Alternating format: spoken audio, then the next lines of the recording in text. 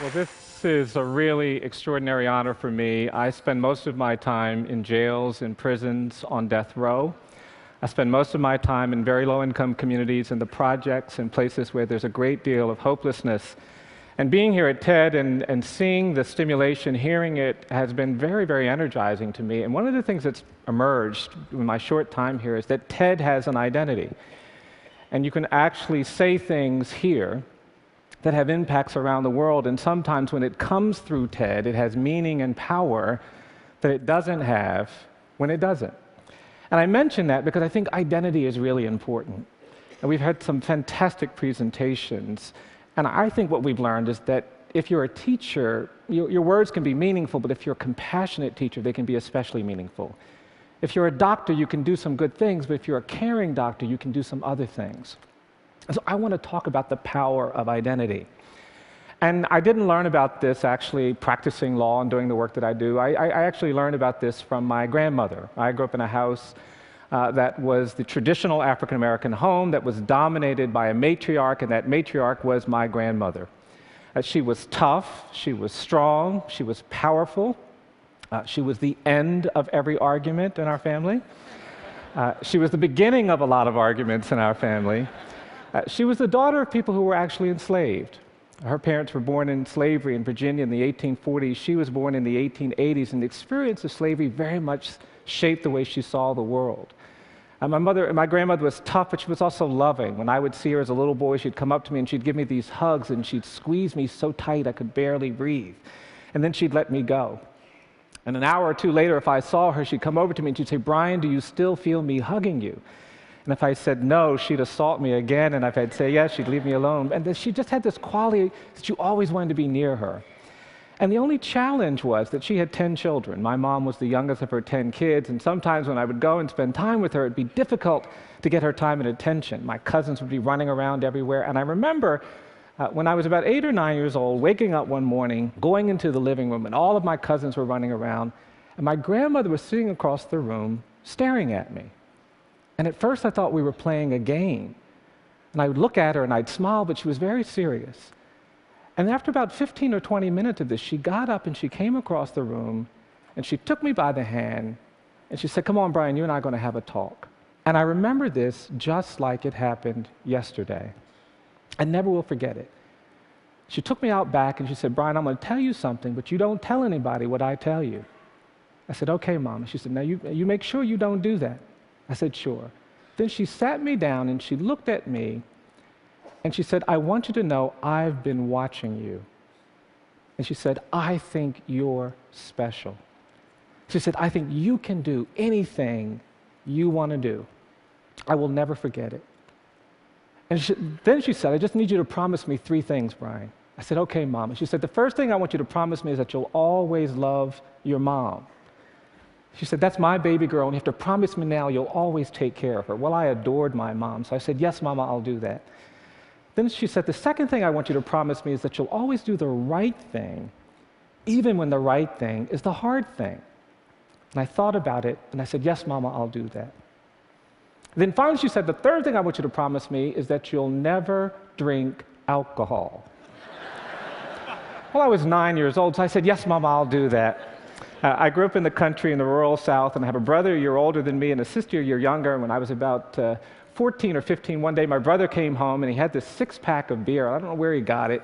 And he grabbed me and my sister, and we went out in the woods, and we were kind of just out there doing the stuff we crazily did. And he had a sip of this beer, and he gave some to my sister, and she had some, and they offered it to me. And I said, no, that's okay, y'all go ahead. I'm not going to have any beer. And my brother said, "Come on, we're doing this today. You always do what we do. I had some, your sister had some, have some beer."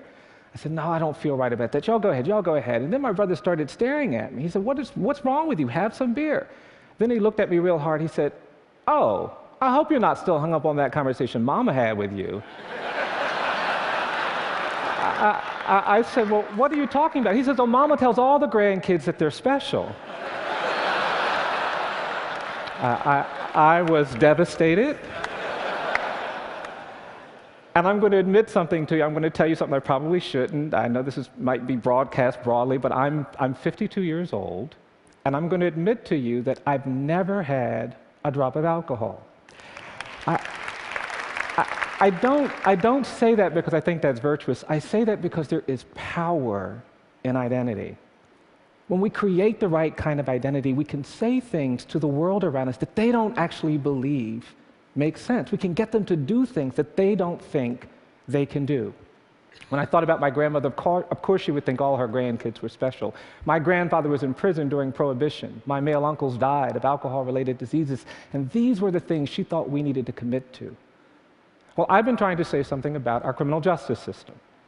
This country is very different today than it was 40 years ago. In 1972, there were 300,000 people in jails and prisons. Today, there are 2.3 million. The United States now has the highest rate of incarceration in the world. We have 7 million people on probation and parole, and mass incarceration, in my judgment, has fundamentally changed our world.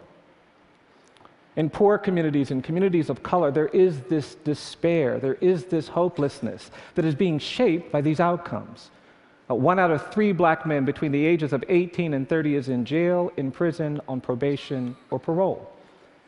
In urban communities across this country, Los Angeles, Philadelphia, Baltimore, Washington, 50 to 60% of all young men of color are in jail or prison, or on probation and parole. Our system isn't just being shaped in these ways that seem to be distorting around race, they're also distorted by poverty. We have a system of justice in this country that treats you much better if you're rich and guilty than if you're poor and innocent. Wealth, not culpability, shapes outcomes. And yet we seem to be very comfortable. The politics of fear and anger has made us believe that these are problems that are not our problems. We've been disconnected. It's interesting to me, we're looking at some very interesting developments in our work. My state of Alabama, like a number of states, actually permanently disenfranchises you if you have a criminal conviction. Right now in Alabama, 34% of the black male population has permanently lost the right to vote. We're actually projecting in another 10 years, the level of disenfranchisement will be as high as it's been since prior to the passage of the Voting Rights Act, and there is this stunning silence. I represent children. A lot of my clients are very young. The United States is the only country in the world where we sentence 13-year-old children to die in prison. We have life imprisonment without parole for kids in this country. And we're actually doing some litigation. Only country in the world. I represent people on death row. It's interesting, this question of the death penalty.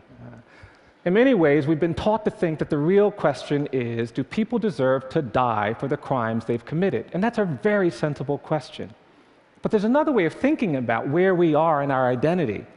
The other way of thinking about it is not, do people deserve to die for the crimes they commit, but do we deserve to kill? I mean, it's fascinating. Death penalty in America is defined by error. For every 9 people who have been executed, we've actually identified 1 innocent person who's been exonerated and released from death row. A kind of astonishing error rate. 1 out of 9 people, innocent.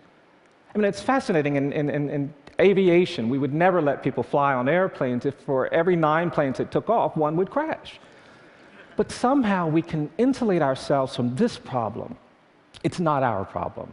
It's not our burden. It's not our struggle.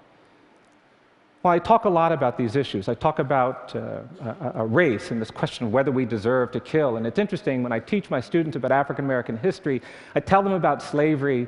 I tell them about terrorism, the era that began at the end of Reconstruction that went on to World War II. We don't really know very much about it, but for African Americans in this country, that was an era defined by terror. In many communities, people had to worry about being lynched. They had to worry about being bombed. It was the threat of terror that shaped their lives. And these older people come up to me now, and they say, Mr. Stevenson, you give talks, you make speeches, you tell people to stop saying we're dealing with terrorism for the first time in our nation's history after 9/11. They tell me to say, tell them that we grew up with that. And that era of terrorism, of course, was followed by segregation and decades of racial subordination and apartheid. And yet we have in this country this dynamic where we really don't like to talk about our problems. We don't like to talk about our history. And because of that, we really haven't understood what it's meant to do the things we've done historically. and we're constantly running into each other, we're constantly creating tensions and conflicts, we have a hard time talking about race. And I believe it's because we are unwilling to commit ourselves to a process of truth and reconciliation. In South Africa, people understood that we couldn't overcome apartheid without a commitment to truth and reconciliation. In Rwanda, even after the genocide, there was this commitment. But in this country, we haven't done that.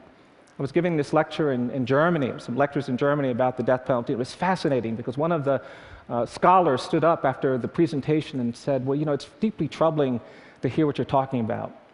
I said, well, we don't have the death penalty in Germany. And of course, we can never have the death penalty in Germany.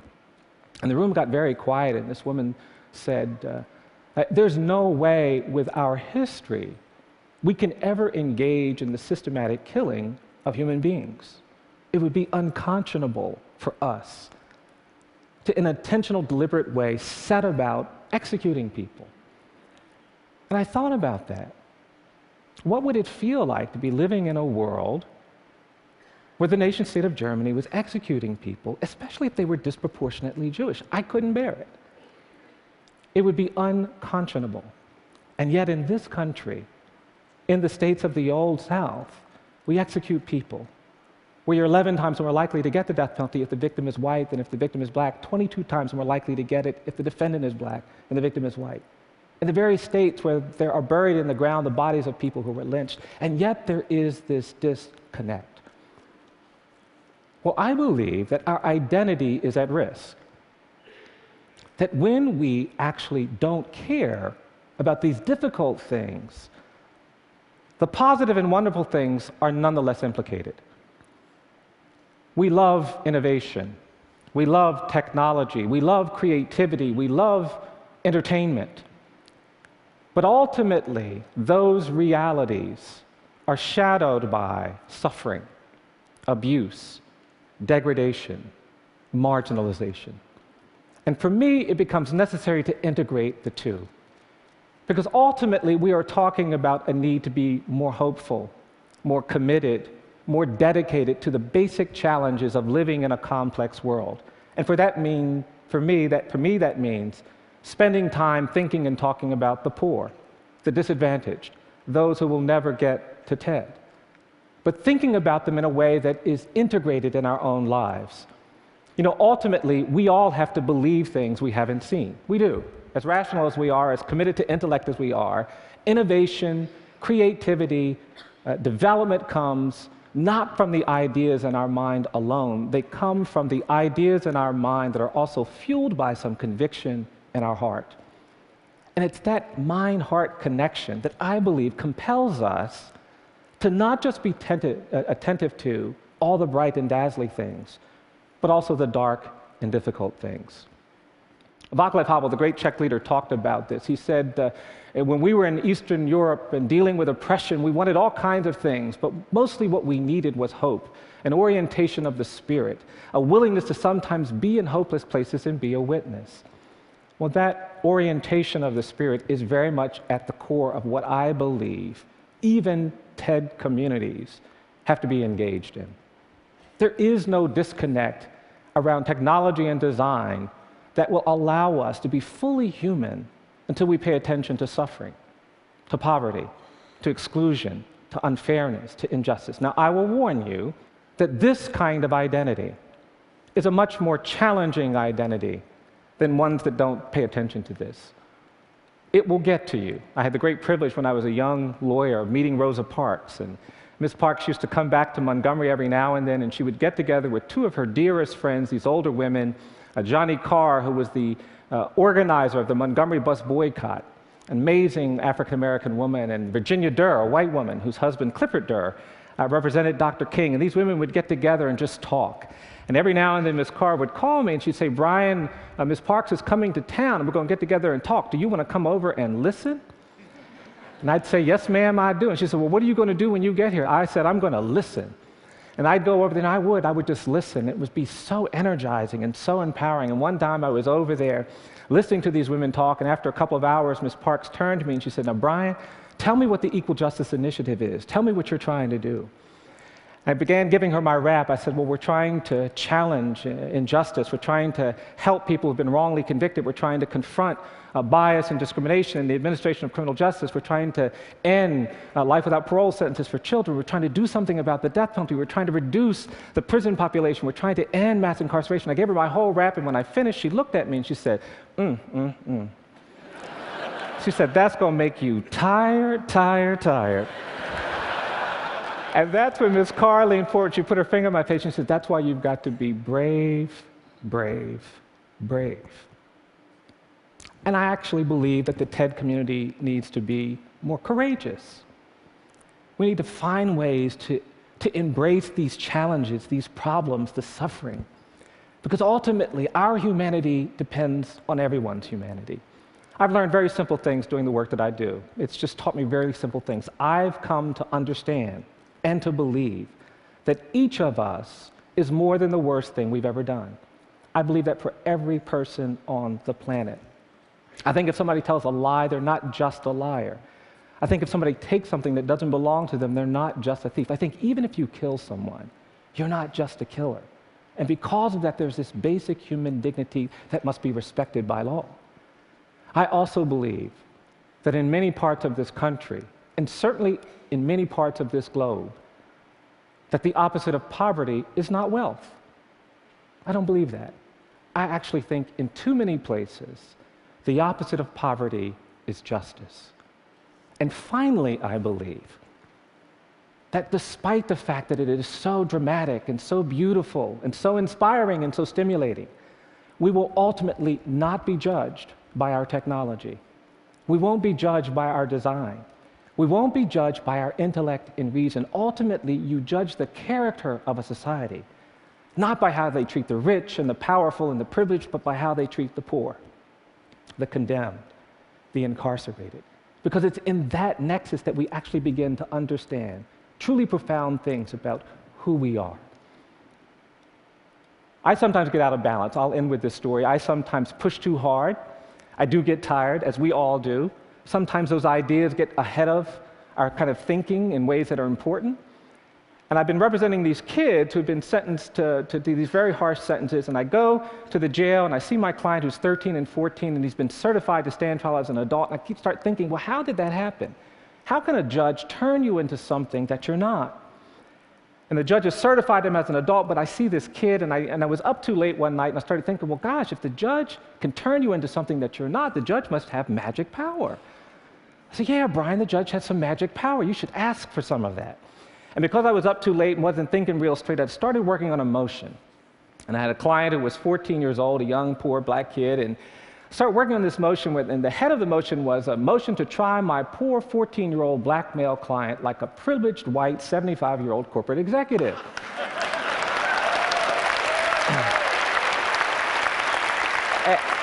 And I put in my motion that there was prosecutorial misconduct and police misconduct and judicial misconduct. There was a crazy line in there about how there's no conduct in this county, it's all misconduct. And the next morning I woke up and I thought, now, did I dream that crazy motion, or did I actually write it? And to my horror, not only had I written it, but I had sent it to court. A couple months went by, and I just had forgotten all about it. And I finally decided, oh gosh, I got to go to the court and do this crazy case. And I got in my car, and I was feeling really overwhelmed. And I got in my car, and I went to this courthouse, and I was sitting, oh, this is going to be so difficult, so painful. And I finally got out of the car, and I started walking up to the courthouse. And as I was walking up the steps of this courthouse, there was an older black man who was the janitor in this courthouse. When this man saw me, he came over to me, and he said, who are you? I said, I'm a lawyer. He said, you're a lawyer? I said, yes, sir. And this man came over to me, and he hugged me. And he whispered in my ear, he said, I'm so proud of you. And I have to tell you, it was energizing.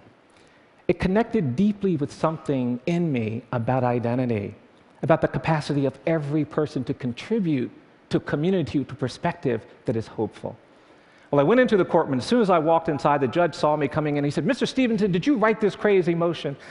I said, yes, sir, I did. And we started arguing. People started coming in because they were just outraged. I had written these crazy things. And police officers were coming in, and assistant prosecutors and clerk workers. And before I knew it, the courtroom was filled with people angry that we were talking about race, that we were talking about poverty, that we were talking about inequality. And out of the corner of my eye, I could see this janitor pacing back and forth, and he kept looking through the window, and he could hear all of this hollering. He kept pacing back and forth. And finally, this older black man, with this very worried look on his face, came into the courtroom and sat down behind me, almost at counsel table. About 10 minutes later, the judge said we would take a break, and during the break, there was a deputy sheriff who was offended that the janitor had come into court. And this deputy jumped up, and he ran over to this older black man. He said, "Jimmy, what are you doing in this courtroom?" And this older black man stood up, and he looked at that deputy, and he looked at me, and he said, "I came into this courtroom to tell this young man, keep your eyes on the prize, hold on." I've come to TED because I believe that many of you understand that the moral arc of the universe is long, but it bends toward justice, that we cannot be full, evolved human beings until we care about human rights and basic dignity, that all of our survival is tied to the survival of everyone, that our visions of technology and design and entertainment and creativity have to be married with the visions of humanity, compassion, and justice. And more than anything, for those of you who share that, I've simply come to tell you to keep your eyes on the prize. Hold on. Thank you very much.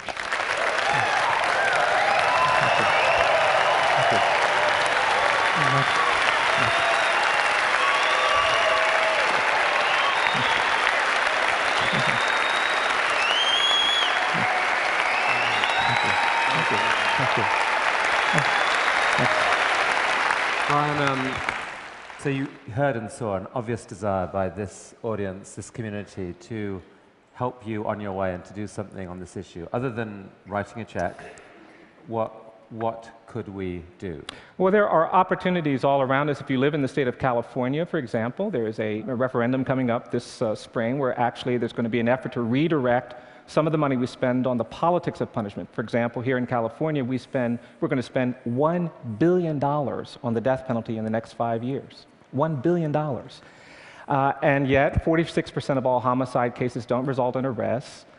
56% of all rape cases don't result. So there's an opportunity to change that. And this referendum would propose having those dollars go to law enforcement and safety.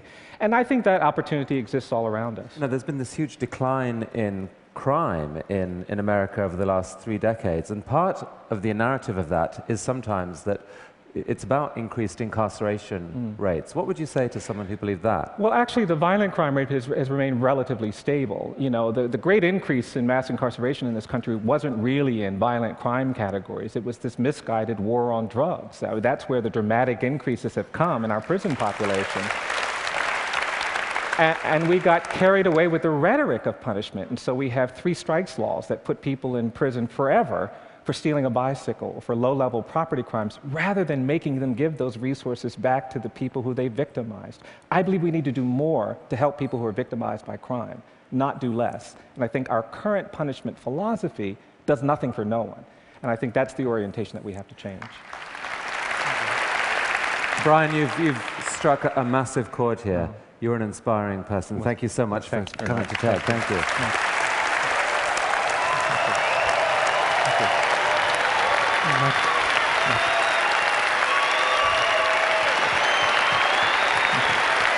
you.